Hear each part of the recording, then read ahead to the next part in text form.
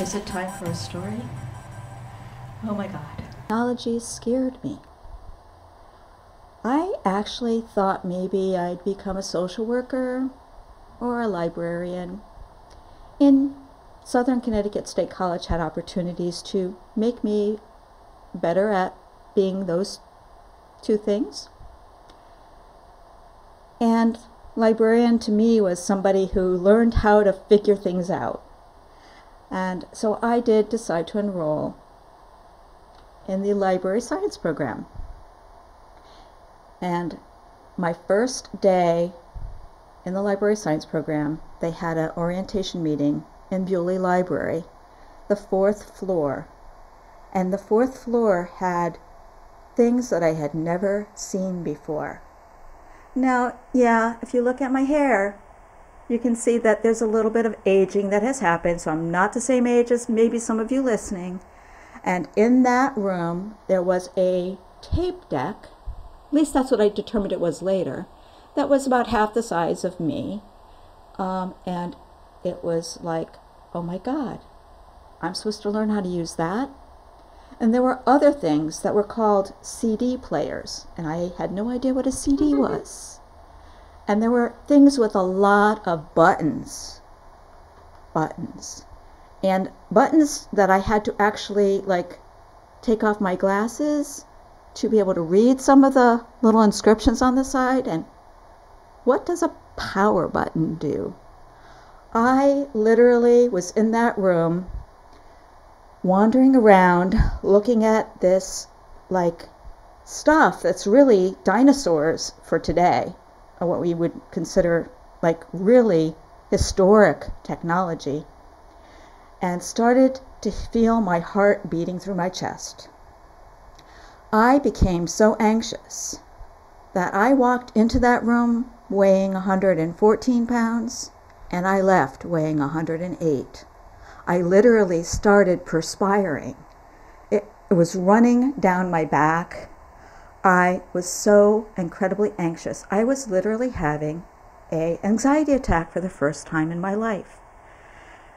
And then I realized that this stuff was scaring me so much that it was going to be the most expensive decision of my life to withdraw from library science master's program at Southern, because I literally could not foresee pushing those buttons and having an idea how to use them and going into those little booths that had headphones on them.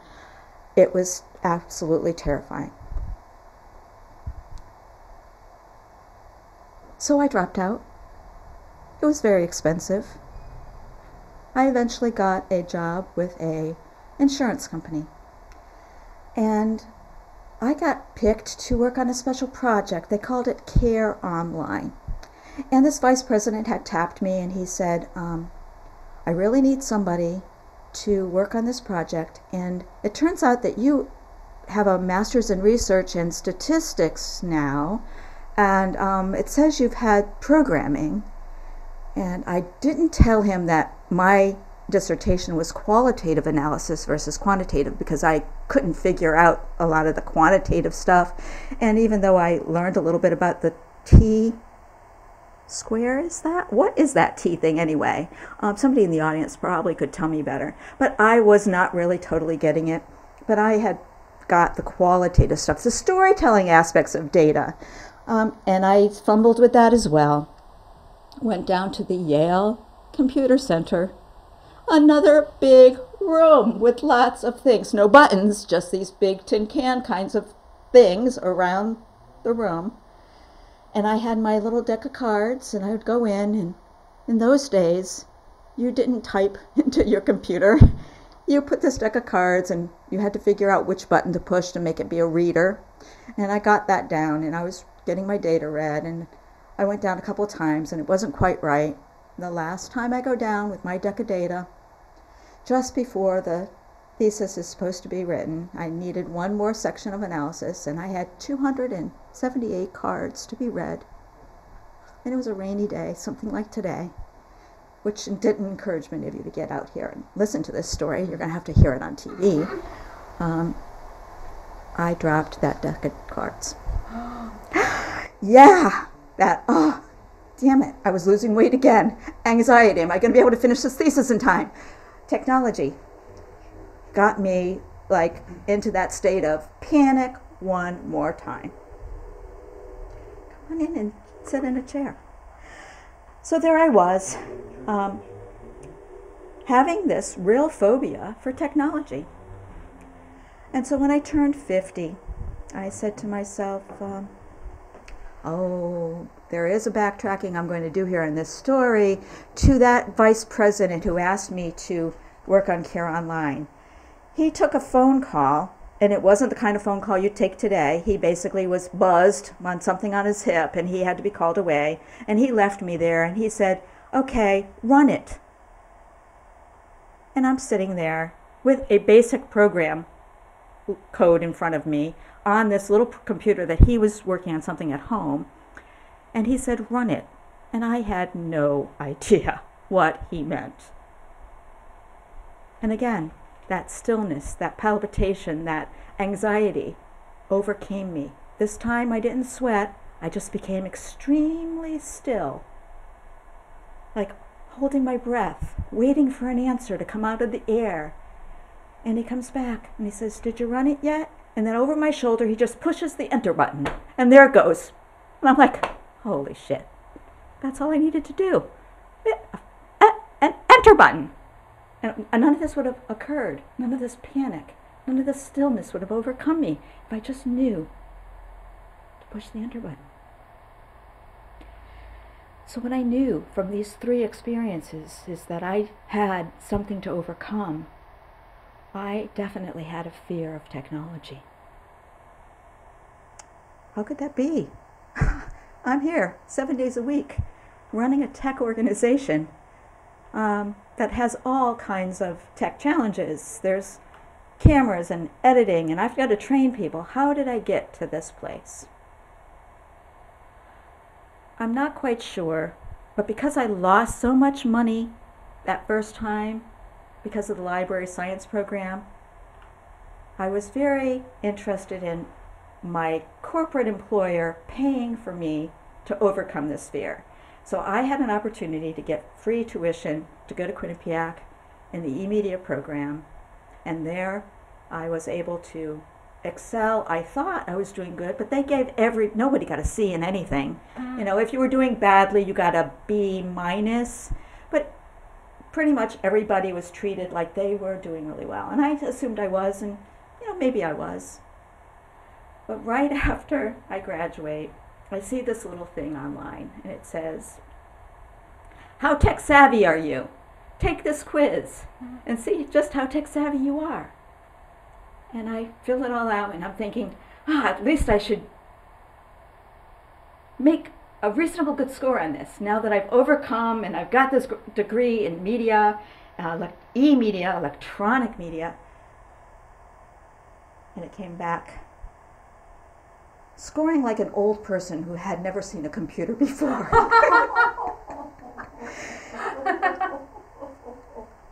And I got still again. But I'm here every day to serve you, hoping that media and technology can make a difference in all of our lives.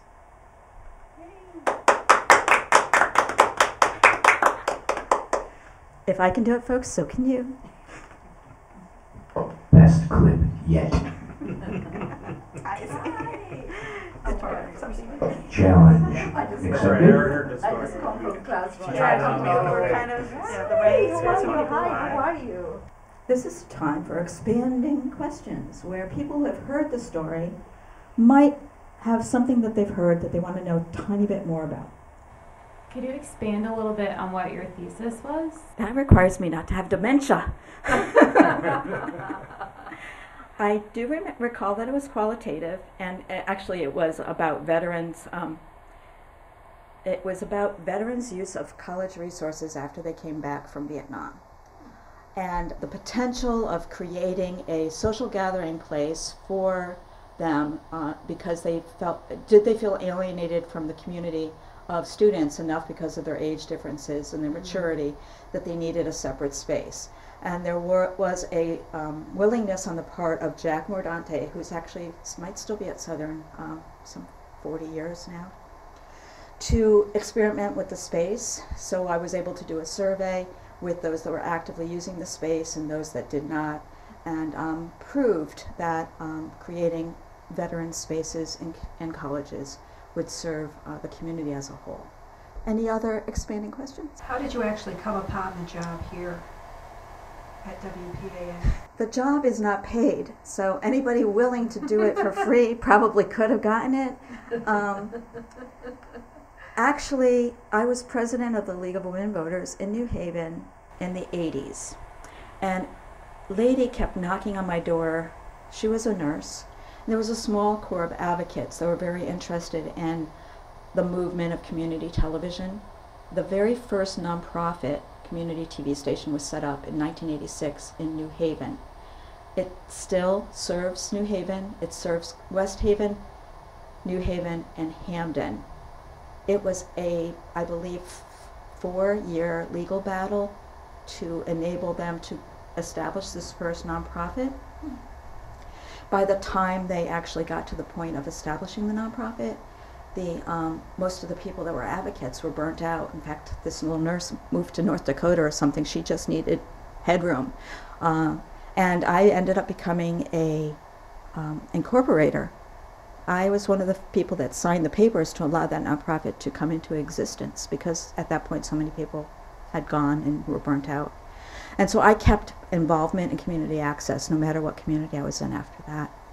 And because this community has such a rich and awkward story and history with community access, I decided that I wanted to prove that if it was done right, it could flourish. So thank you for asking. Yeah, how long have you been doing it?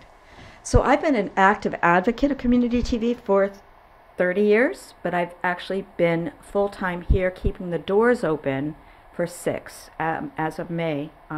Almost 7 days a week for 6 years. And except for the fact that the seats are not full tonight, I know that what we're doing is working, and at least the peers in the industry think it's great, because we won Best in the U.S. for our size this year. So we have a lot to share with you folks. Come and be part of our story project. And is anyone interested in sharing a story besides the one that you just heard? Does anyone feel up to doing a first story tonight? I have so many, I don't know which one to choose. First, yeah, everyone has a lot of firsts. The question is, is it a story that can create an emotional response? And that's where the challenge is, and that's what we hope to explore, to give you an opportunity to test your wings as a first-time storyteller, to actually meet some storytellers that are experienced. So it's really going to be whoever shows up and doing whatever feels right for them. I'll share a story. I'm gonna pretend that I'm in my living room with friends. That's what I'm gonna pretend. That's it. So the story that I want to share is when I first met, who's now my husband. So I was going through kind of a very rough patch in my life where I wasn't sure where my life was going, and I just was really kind of down and just figuring out where is my life going. The person whose house I was living at, she said to me, she says, you barely just get out of your room when you're not working. You just come and sit there. Why don't you go out to the movies or do something? And I said, I don't have anybody to go with. And then, she said, well, go by yourself. And I said, oh, no, I can't do that. And then she said, why not? And I said, well, I'm not that type of person. And then she says, well, what do you mean? And the reason I had such a strong reaction is I am from Colombia. And back then, when I was living in Colombia, if a woman went to the movies by herself, it was the equivalent to a woman going here to a bar by herself. That was just sort of like the perception. It's like you're just looking for trouble or to have like a one night stand kind of thing. And I was just kind of offended that she suggested that I would go to the movies by myself.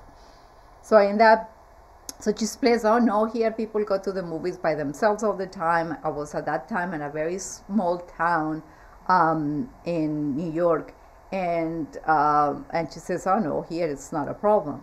So and she says, go early so you can just have your time to park the car and all of that. And this is over 20 something years ago, when we didn't have the multiplex cinemas. It was just one theater, and I had that little window that faced the outside, that faced the street, and you came and you get your ticket. That was that type of theater.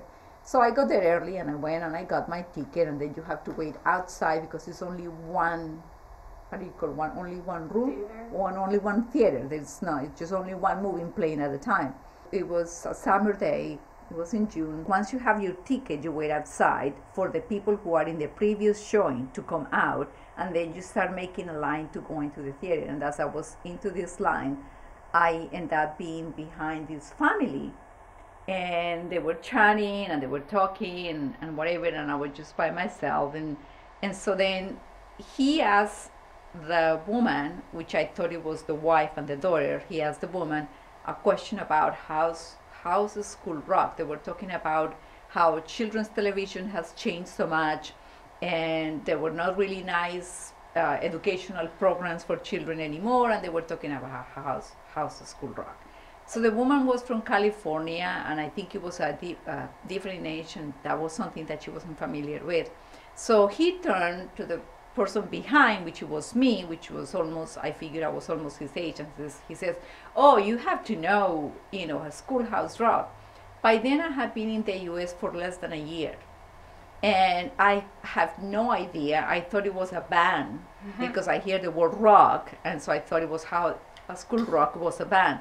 And I said, no, I'm not familiar with that band. And I said, what band? So we begin talking, and he explained to me what it was. And when by now the line is moving, so I'm behind this family, I'm talking to the husband, and we keep going. And it's a small theater, so with the four of us, so his family and I went up sitting in the same row. And then I see that he's not talking to his wife or his daughter anymore. And I'm like, isn't she gonna get upset or jealous or whatever? And then we end up, when they show the previews, the wife and the daughter were just focused on those stuff that comes before, the questionnaire and the trivia and all that. And he kept talking to me, and I see that she's not upset. And I said, well, maybe it's not his wife, maybe it's his sister, and that's why she's not upset. And then we kept talking, and the previews came, and we were talking, and the movie ended and then we start coming out, and I see that the wife or the sister or whoever disappeared. Well, they weren't completely related at all. They weren't even friends. He had arrived earlier than me, and they have arrived earlier than me, and by the time I saw them, they were chatting because they were just waiting and talking, and so they weren't even related at all. They didn't even know each other.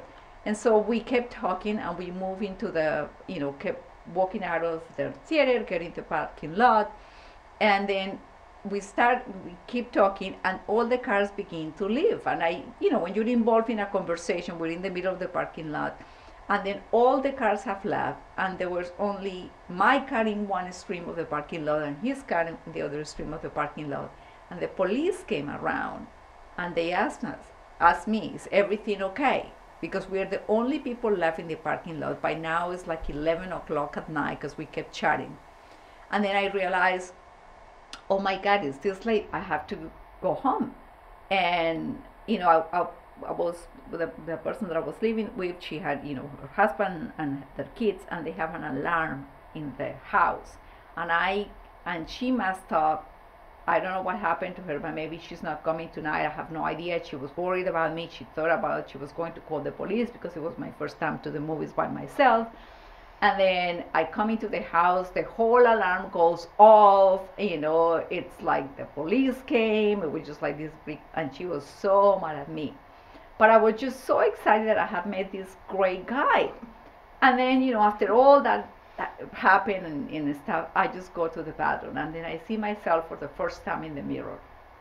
And of course, because I was sad and I was all depressed, you know, I had the worst hair day, no makeup, I was wearing a sweatshirt. I completely have forgot about that. And in my mind, I said, this is the worst that I could ever look. That guy's never gonna call me again. And I was just like, I went to bed and I said, oh, and the next day was a whole disaster. She was so mad at me. She says, you cannot live here if you're that irresponsible, blah, blah, blah, blah. And then almost by the end of the week, he called me and he says, do you want to go out to the movies again? And I was, you know, super excited. So this time I dress up, I have a dress, I've done my hair, I have my makeup, I was wearing a little bit of heels. We were going to meet in the same theater, and he was coming after work.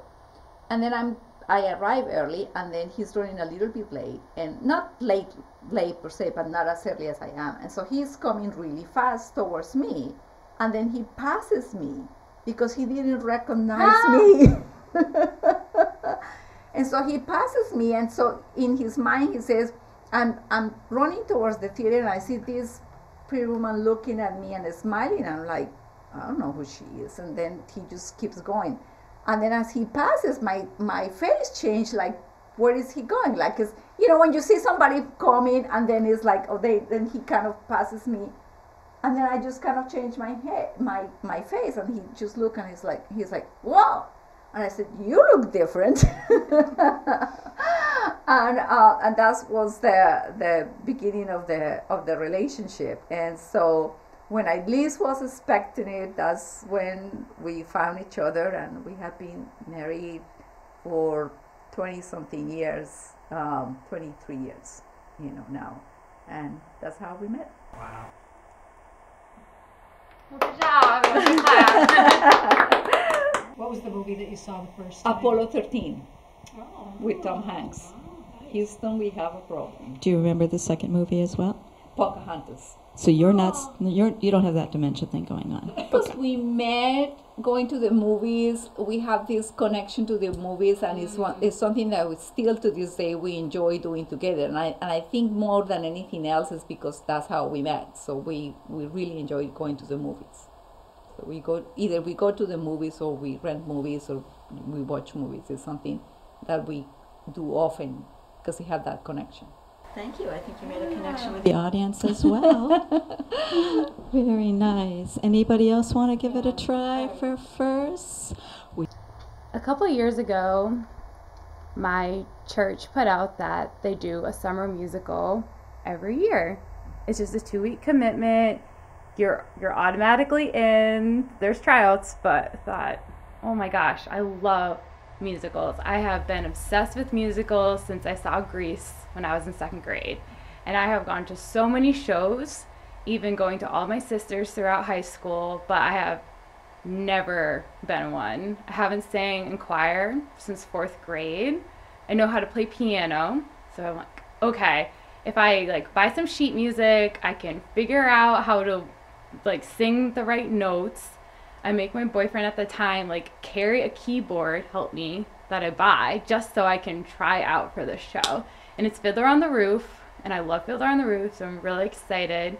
So I learned a really difficult song that is from Into the Woods.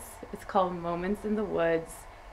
And it's so difficult that the lady who's trying to play the accompaniment can't even play it. I said, don't worry, I memorized the whole song. I just stood there and I sang out, and I felt like I was on Glee. I was so excited. I'm like, yes, I got this. And I knew I wasn't going to be getting a named part, but that was fine. I just wanted to be on the stage in the show.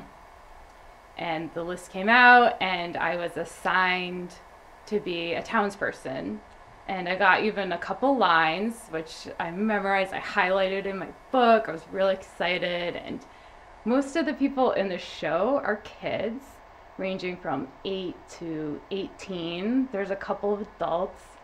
And I get along with the kids great because I've been obsessed with theater my whole life, and it's nice to hang around people because day to day, I've been working as an engineer, and I've been just kind of are hanging around like this guy. I end up dumping him right before the show, and he always was just saying like, what's the point, or this and that, and it kind of got in my head.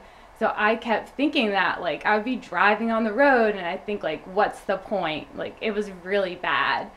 But once I started hanging around these kids and being in the show, that voice of like, what's the point, started getting quieter. And all of a sudden one day, I was kind of bored with the show in a way, because I had like this really small part and doing these really easy dances. And I'm like, all right, I'm doing this. But then this weird number came out. It's called Rumor, and I was chosen to be in it. And also, I'm not in a lot of the acts because I only come in the evenings after work, as the kids are there like at the camp during the daytime. So they're like, oh, well, you're not in the daytime, so you can't be in this act. I'm like, come on. I'm just sitting there crocheting. Like, I want to be in it. And so this Rumor scene, they're like, all right, you get to be in it. And there's a couple lines, and the director turns to me, and she says, I want you to sing this.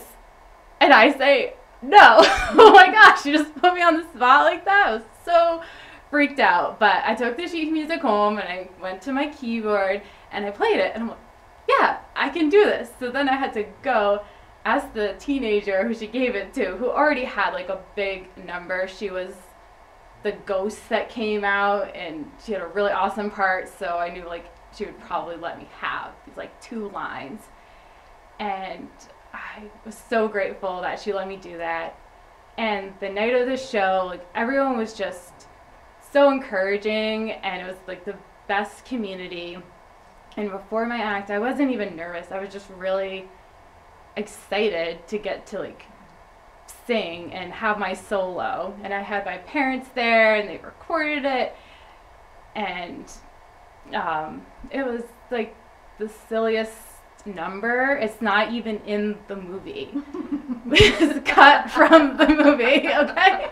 So my little part was, I don't even remember right now exactly, but I got to like come out onto the stage and pretend I was like gossiping with these little girls, and this girl comes out and she's selling fish, and then like come up like right to the mic, because I'm not mic'd, and I sing my little part. Remember Perchik, that crazy student? Remember at the wedding?